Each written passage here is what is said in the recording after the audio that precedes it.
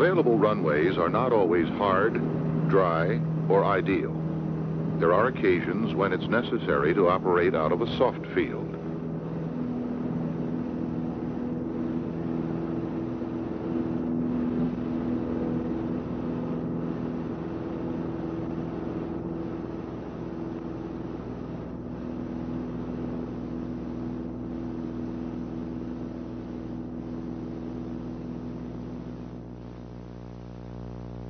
Knowing that the field is soft, a pilot should prepare for takeoff prior to actually starting the engine.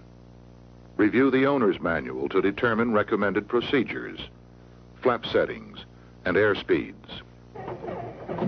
All preparations for a soft field takeoff should be done while still on a firm surface. The pre-flight should be completed and flaps set before encountering the soft field. Taxiing should be continued from the ramp or firm surface right into the takeoff roll. This improves the odds on not getting stuck. While taxiing, keep the wheel full back to lighten the load on the nose gear. After checking the traffic pattern, begin the takeoff roll with the wheel back and full throttle. As the elevator becomes effective, the nose wheel will lift off the surface. When the nose wheel is clear of the ground, carefully relax back pressure to avoid an excessively high-pitch attitude. Get airborne as soon as possible. As the aircraft breaks ground, level off momentarily to accelerate to best angle or best rate of climb speed. Let's look at the soft field takeoff again. The main idea of a soft field takeoff is to lift off as quickly as possible. Remember, wheel all the way back and full throttle. As the nose begins to rise, carefully reduce back pressure. Once the aircraft becomes airborne, ease the nose down and accelerate to the best angle or best rate of climb speed. If a landing area is known or suspected to be soft, survey the field. Besides looking for possible soft spots, be attentive for high grass, objects, or obstructions which might endanger a landing. Soft fields call for landing the aircraft as slowly and lightly as possible. Set the flaps according to the conditions and the type of aircraft. The approach is a normal one. During roundout, addition of a little power may help control the touchdown and touchdown point. Although touchdown is made close to a stall, keep enough speed to permit full control with the main gear rolling on as lightly as possible. After touchdown, power can be added to lighten the load on the nose gear to keep it from digging into the soft surface.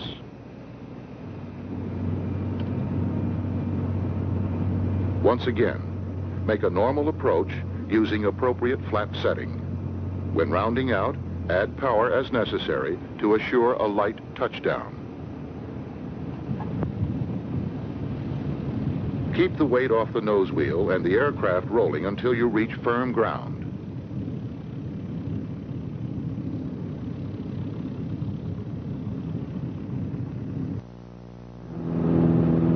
Pilots who fly cross-country may want to land at airports with shorter than normal runways.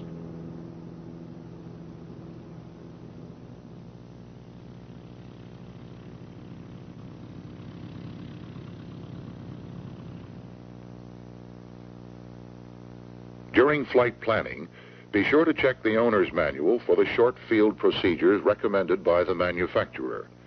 Check for power and flap settings, remembering these figures are valid for hard surfaces only. The runway in these takeoff and landings is 2,400 feet long and was dry. Slow the aircraft down on base leg, turning into final with flaps partly extended and pre-landing checklist completed.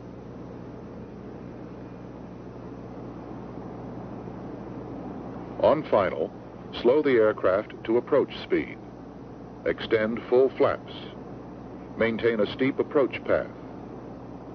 Adjust power and pitch in a coordinated manner as necessary to maintain the flight path. If gusty conditions are present, add about half of the gust factor to approach speed. Aim to touch down near the approach end of the runway. Airspeed control is critical. When touchdown at the desired spot is assured, ease the throttle back, round out, and touch down at full stall. When the nose wheel touches, keep the wheel back, using brakes to stop as soon as possible. In preparing for a short field takeoff, check the owner's manual on the proper procedures as recommended by the manufacturer. Flap setting, best angle of climb speed. Clear.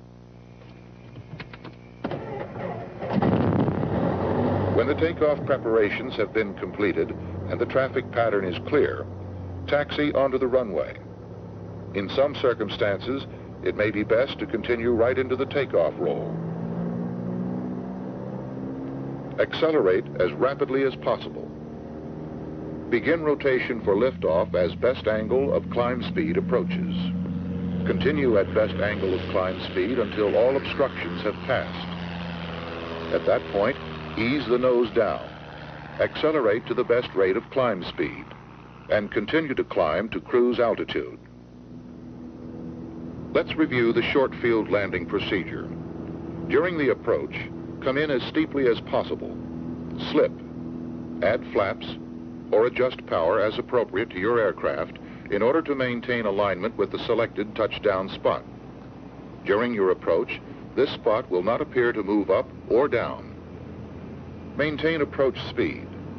Aim for your spot until you start rounding out. Ease the power off and round out, touching down right at full stall.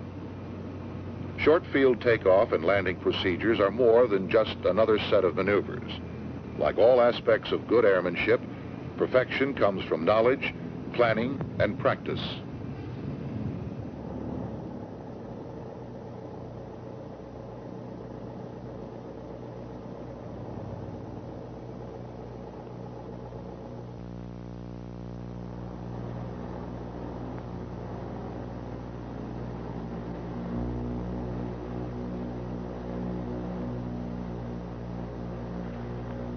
Virtually anyone who flies will, from time to time, find it necessary to cope with a crosswind condition.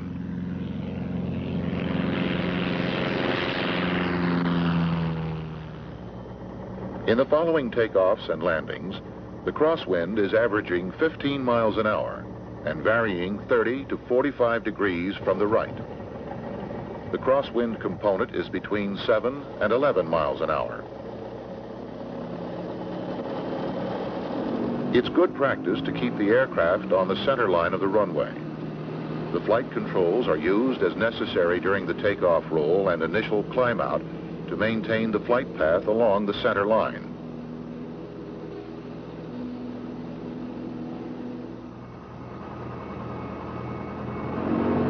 Since we have a right crosswind, we'll use full right aileron at the beginning of the takeoff, reducing aileron as the control effectiveness increases.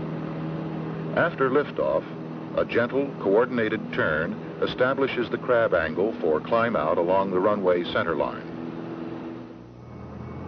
A common error during crosswind takeoff is failure to hold proper aileron just prior to and during liftoff. Another error is not setting up a crab angle after liftoff.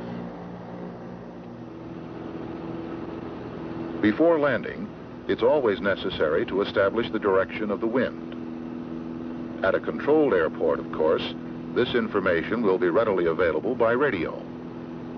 Otherwise, look for the wind tees, wind socks, or other indications in the area, like dust, smoke, waves on ponds, or sailboats. Under normal conditions, this would be the optimum flight path. However, failure to anticipate the effect of a tailwind component will result in overshooting the center line and will require S-turning to line up on final. A headwind component on base leg may cause the unwary pilot to make a long, shallow, and low turn to final approach. Crosswind landings seem to create more apprehension than others. This may be due to the unnatural aircraft attitudes involved. Pilots should be assured, however, that crosswind landings are quite normal and the aircraft is designed for them within specified limitations. However, if the crosswind component is approaching 20% of stall speed, pilots are advised to divert to more suitable runways or airports. There are three methods used to compensate for crosswind. Crab into the wind so that the flight path continues straight with the center line of the runway. Or you can establish a slip, which means lowering the wing into the wind to compensate for the drift and thus continue a straight path to the runway. Or you may combine the techniques of crabbing and slipping to maintain a centerline approach. Your approach speed should be normal except when the wind is gusty. Then, of course, you must add in about 1/2 of the gust factor.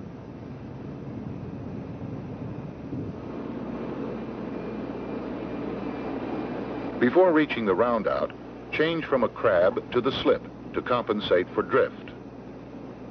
Your attitude during roundout is wing low on the upwind side of the airplane.